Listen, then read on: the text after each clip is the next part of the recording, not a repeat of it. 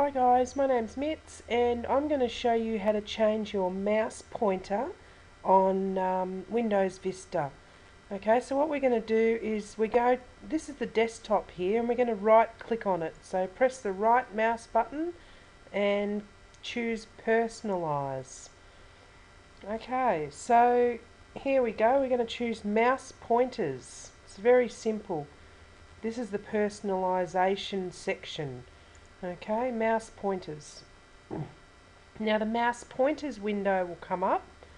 As you can see, there's a lot of different options here, but we're just going to go for the pointer here at the moment.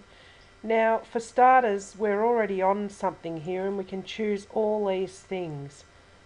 Okay, now this is like a theme for the mouse pointer.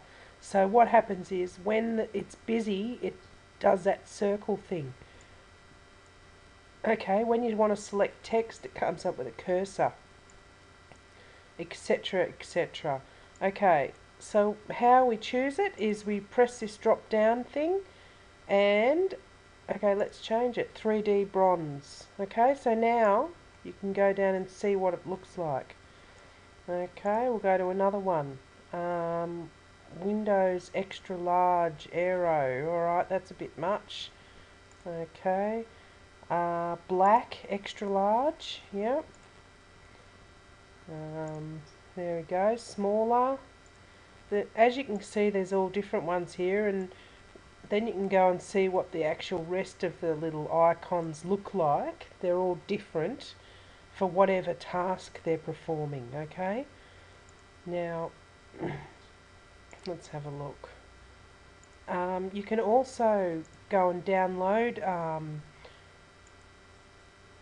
mouse pointers as well, and it'll be installed into this section, and then you'll have a choice to change to that.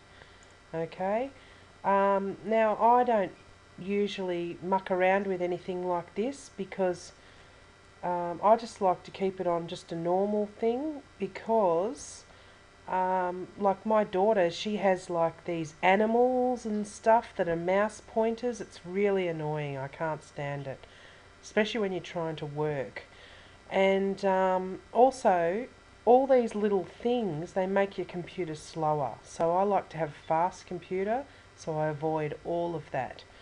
Alright, thanks for watching.